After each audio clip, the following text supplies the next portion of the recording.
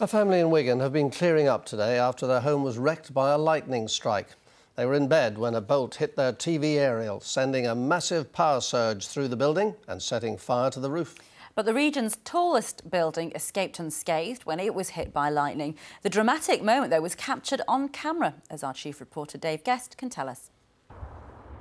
On a clear day, the views from up here on the roof of the Beetham Tower are truly stunning. Today, just a hint of a breeze, but the conditions not too bad at all. It was a very different story up here yesterday, though, during a huge thunderstorm. The building took a direct strike from a bolt of lightning.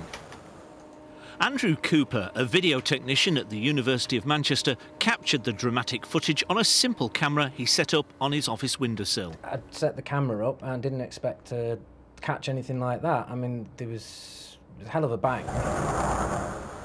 Well, the pictures look very dramatic, but today, not a scratch on the building. Nothing to show for what it went through yesterday. Well, Ernst is part of the design team who created this place. So, Ernst, how come this building wasn't damaged?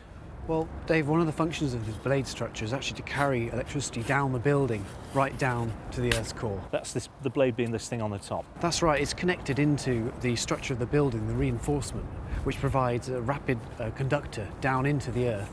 So Europe's tallest residential tower block escaped unscathed from that lightning strike.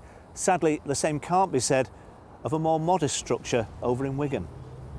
The Wright family received a rude awakening when lightning struck their home in the early hours.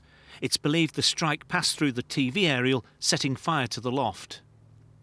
I thought a plane had crashed in the back because it was just really loud and everything shook. My alarm was going off, so I come down, and when I got to the alarm, that was the state of it. It was just blown it off the wall. I got my family out of the house, and then I come up, put a ladder up, and removed the loft arch, looked through. And I knew there was nothing I could do. The worst thing is just standing there waiting for the fire brigade and watching, you know, your house burn. It's upsetting, but things can be replaced, but lives can't, can they? So we were lucky in that respect. So, when lightning strikes twice, the results can be very different. Dave Guest, BBC North West Tonight. Extraordinary pictures there. Stunning, of the Beetham Tower. I'll tell you what's more scary. What's that? Dave Guest standing on the top of that. I couldn't go. Oh, I know. You've got a thing for heights, haven't you? Or not?